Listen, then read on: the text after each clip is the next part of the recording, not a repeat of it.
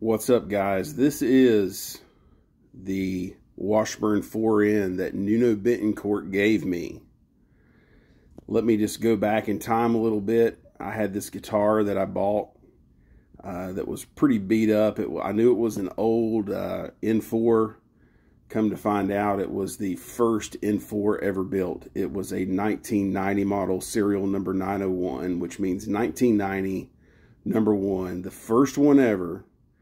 And got it all kind of restored, and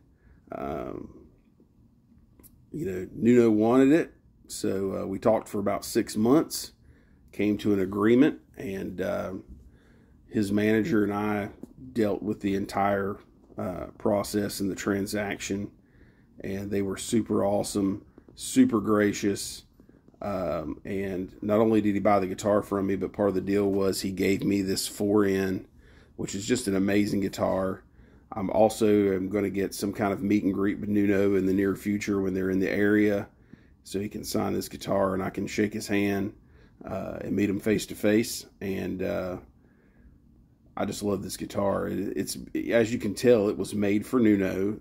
They spent a lot of extra time on this one versus a normal 4N. This thing is super dirty, and I've got some pretty bright lights on in here right now, which make it look a lot cleaner than it really is. If any of you guys have seen pictures of this thing, it is a pretty grimy, dirty guitar. Its nickname is Old Dirty Bastard because it's just a really dirty guitar. Just, if you kind of look at it close up, you can see where it's just got some awesome wear to it. The guy who builds these for Washburn spent a lot of extra time on this one to make it look like Nuno's #1 guitar. You can see it's got the same nicks, the rub mark there, same rub marks there. I'll show you one cool thing that I saw in another 4N video that they didn't know about and didn't point out, and I'm just going to go ahead and let you guys know about it.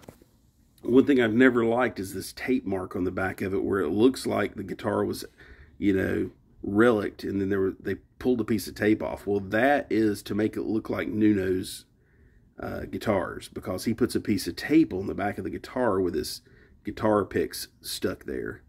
So that is made to mimic his guitar, his main guitar, his main 4N. These guitars come with no back plate whatsoever. It's not even an option where, hey, we're going to give you one and you can put it on if you'd like to. Nah, we're just not going to give you one, because that's just the way the guitar comes. As you can see, this one's got just some extra dirt and grime on it.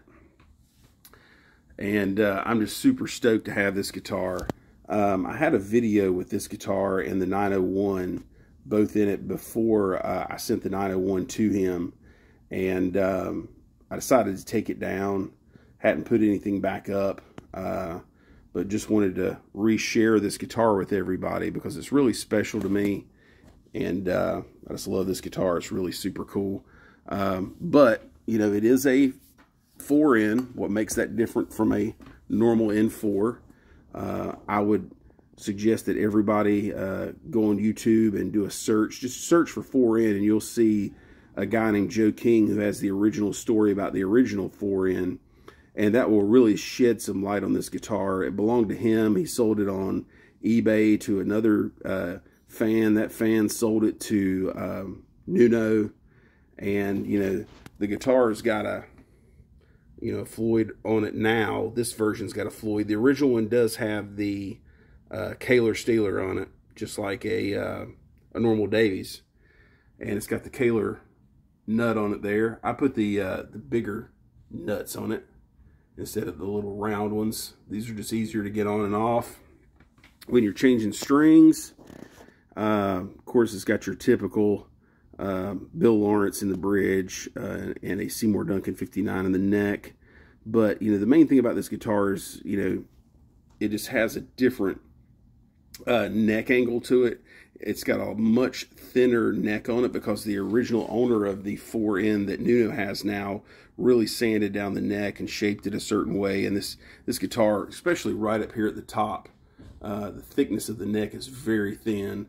The other thing is It's got that low profile like a Davies, where the tremolo sets really low into the body, and it just makes for a really low profile on the guitar. And as you can see, this thing's got the wear pretty much everywhere.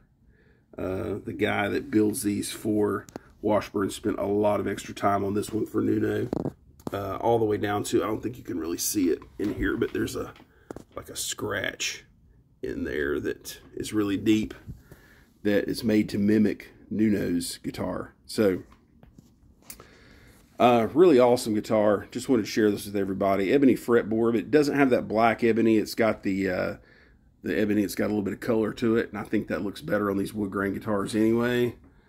Bird's eye maple headstock, bird's eye maple neck, and you can kind of see the back of the neck's just a little bit thinner than your normal N4, and it's really low profile. Really super easy to play. Really great sounding guitar. And just wanted to share this with everybody. Hope everybody enjoys the video. I'll probably make some more videos on this guitar, and we'll see you next time.